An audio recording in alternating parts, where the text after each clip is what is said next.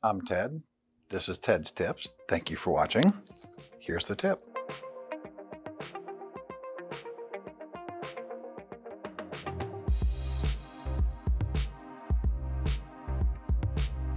Access denied, invalid card format, 26-bit, from a newly wired up door and an SSP with existing readers that work just fine.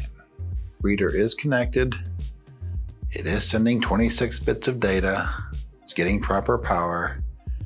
Now we have to figure out why I'm getting an invalid card format message.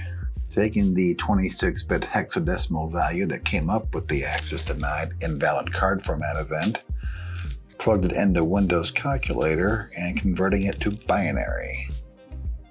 I've taken the data from Calculator, copied it, and pasted it into Notepad. I've taken the known card number from the card, plugged it into Calculator as a decimal number, converted it to binary. I've taken the card number from Calculator and pasted it into Notepad, and I've tried to align the data, but it doesn't line up exactly. Except it does. If you look at it, it's all inverted.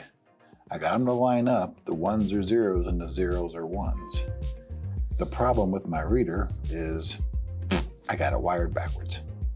I rewired the reader port, wired data 1 to 1, data 0 to 0, and I'm gonna go badge my card again.